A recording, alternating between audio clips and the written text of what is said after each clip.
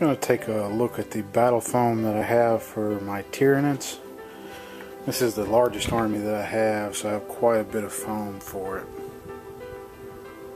I believe I can fit almost everything I have into the foam. These first couple of trays here, I have two of these trays I believe, and they fit termagates in there. You can see how they go in there pretty nice. And these are the 1.5-inch version, but I have two of those.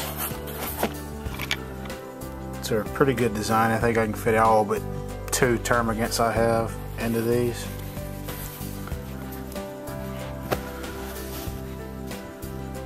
Get a look in case you want to count and see how many are in there. I have 3 of these next tray, and these are designed to take hormagates. You can kind of see how got one guy poking out, but bend him down a little and he fits right back in there. They fit into these nicely. And I have 3 of those, and I believe I actually have 3 extra spaces, so I can probably fit those termagates I have into those.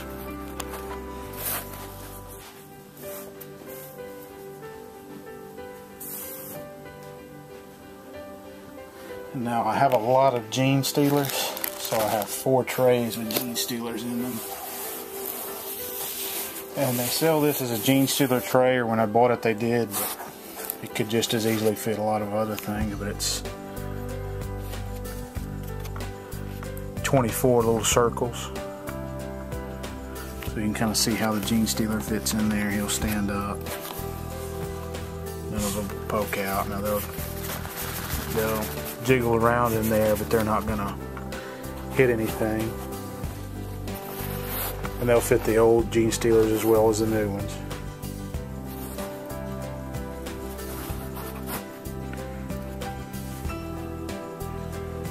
So I've got almost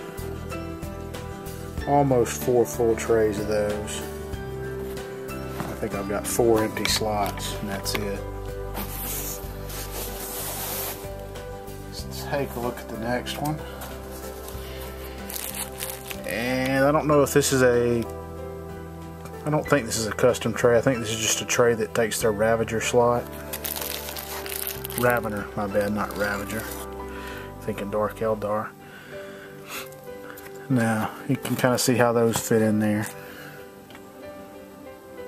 And these are 3 of the old metal ones, and they fit in there good, and I still have.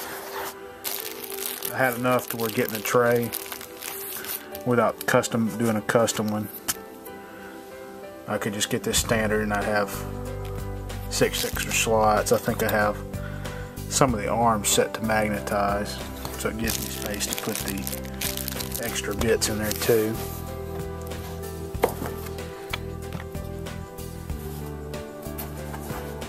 Now the next 2 trays are gargoyle trays. You can see they're a little bit weird on the design, but you got them to where the tail fits down in here.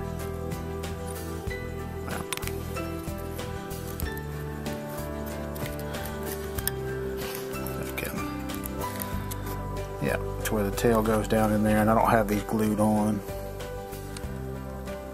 but it will fit in with the plug still on it. And it looks like it takes 1, 2, 3, 4.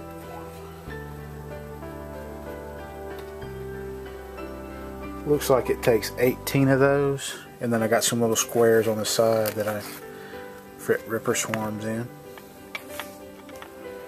But I believe that's their standard gargoyle tray. In their custom gargoyle slot, so you could actually, with their custom tray designer, take this slot and lay it out if you had less gargoyles, and fit some other stuff in the same tray. Now these are my Shrikes, and I have Forge World wings on them, so I just did a custom tray with, looks like 10 ovals, and I think I just measured the wing tip and did the side of the oval, and then just did the rest, so they'll lay down flat or they'll stand up in there, and they'll move around a little. But that's one where I just design the tray to fit it in there how I wanted to.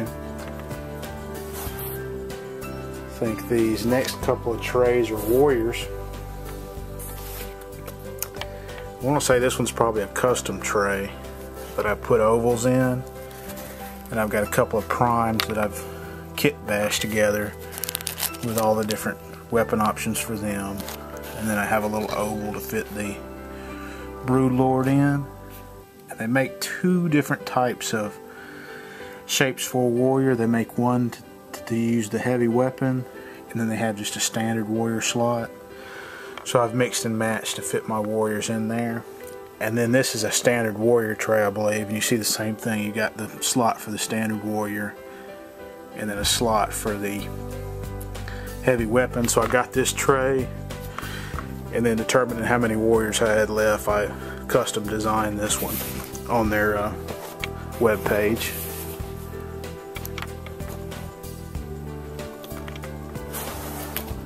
Here's another one that I just took measurements on the models I had, you know, height, width, and size. And I've got the Venom Thropes in there in an oval. I've got my Lictors in an oval. I only have two of those, but I have a third little oval there if I want to. And then for the Biovores, I have the old Biovores, but these circles will fit the new ones if they ever come in there. There's probably another slot I could throw them in, but I got them big in case I ever replace them and get the new Biovores. They'll fit in those circles too. There's an old metal red Terror I have in a circle. And then I have these slots. I have a lot of Ripper Swarms just from all the various other kits that I have. So wherever I had extra room in these trays when I custom made them, I just put those slots for Rippers. That's why, even though they don't need to be that deep, the tray needed to be that deep to hold this other stuff. So the extra space I just took advantage of to put my Rippers in. Just two more trays and it'll all be over. Now, this is a standard tray to take two, what is that thing called? The big monstrous creature. It takes two of those. This may not be a standard tray, but I've got it set to where it'll take two. Look at the box real quick. Two Trigon kits, but I have it magnetized, so this space would normally be taken up by the arms. And then those are the bits, so I can make it a Moloch, a Prime, or a regular Trigon. And these holes will fit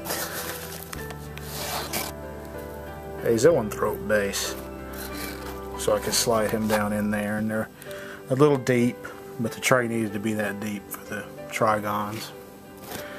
And then this is the size shape that they sell for the Carnifexes. And he looks tiny in there, partially because the tray is really deep for the Trigon, but also because I have those fully magnetized too, but all the bits I have in a bag, so stick those down in there.